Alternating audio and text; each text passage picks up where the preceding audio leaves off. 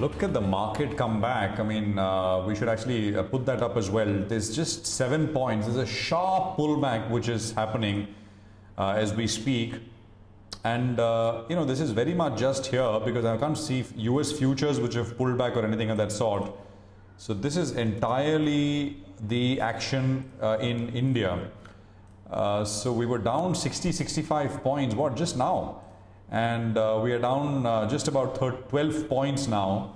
So pretty incredible the kind of pullback we are seeing at this point in time. Let me just quickly check what's moved in the last couple of minutes of trade, and I think that should give you a sense of where this is coming from.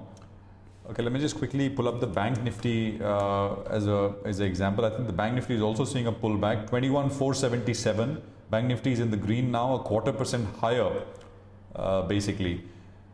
You know, Hero MotoCorp, I think Bajaj Finance is pulling back up, Kotak Bank is up, Sun Pharma is up, Bajaj Auto is up, Wipro, ICICI Bank, Maruti. I mean, actually across the board, there seems to be a fair bit of, you know, pullback which is underway as we speak. It's not as if lots of stocks are up a lot, but, you know, stocks which were down a lot are starting to correct upwards. So that's essentially what's going on. But the news on the economy front from a slightly longish perspective is not very good. IMF's chief economist Geeta Gopinath talked about growth forecasts not just here in India but for the world as well. Basically in 2 months flat. The last forecast from the IMF came in about 2 months ago, and you know, in the intervening 2 months, because of what has happened to the economy, IMF has revised their growth forecasts for countries around the world, including India, a lot lower. Listen in. Reasons for the downgrade for India. One, the partial lockdown has lasted much longer than we had assumed in our April numbers. And second, because we are still seeing rising cases in India, we are projecting a slower recovery. The first half of this year turned out to be somewhat worse than we anticipated in April. In many countries, the period of the lockdown was extended. And going forward, we expect to have much more persistent social distancing because the health crisis is not over. And that's going to have an effect also on potential growth. So these factors led to the downgrade.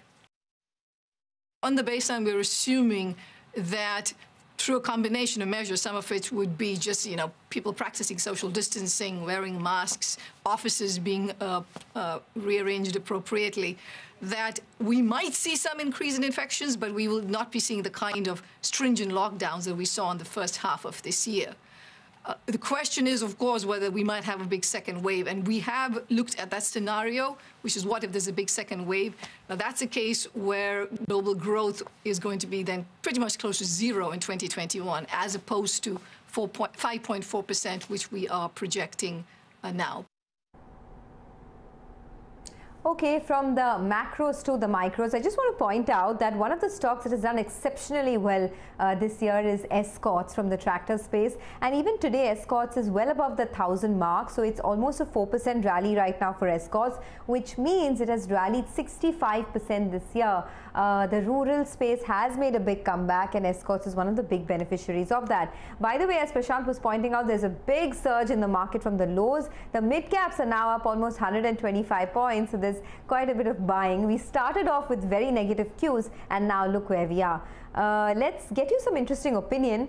We spoke with Anand Kripalu, the MD and CEO of United Spirits and Diageo India, as well as Richa Arora of Tata Consumer Products, to understand what the consumer demand sentiment is into areas which are at the opposite ends of the spectrum, alcohol as well as tea and coffee. Listen in. The worst is behind us, and I would say the best is yet to come. Okay. Obviously, during lockdown, nothing happened. We didn't sell anything. Our factories were shut. Now what's happened is pretty much every state is open. It's open in different ways though, but every state is open. The on-trade, which is about a quarter of the prestige and above business in our industry, is still broadly shut, right? You can't really go out and have a drink anywhere. So that's broadly shut.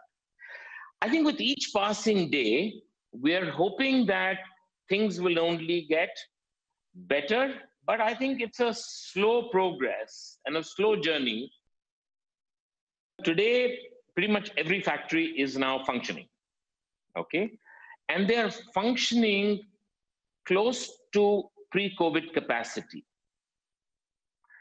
So they are ready to service the demand as it gets back to pre-COVID demand. As Diageo India, we are committing 75 crores to be invested over a period of 2 years to support bars, pubs, and restaurants that serve alcohol. During the first 6-7 weeks of the lockdown, we saw a very definite surge in demand for our both our Tata Sampann unpolished dals and the organic dals range, as well as convenience products like the ready-to-cook range of Nutri-mixes we have, the khichdi mix and the multigrain chila and all. But now as we are moving into the phase of lockdown, demand is coming back to normal levels, I would say, though it remains marginally higher for some products.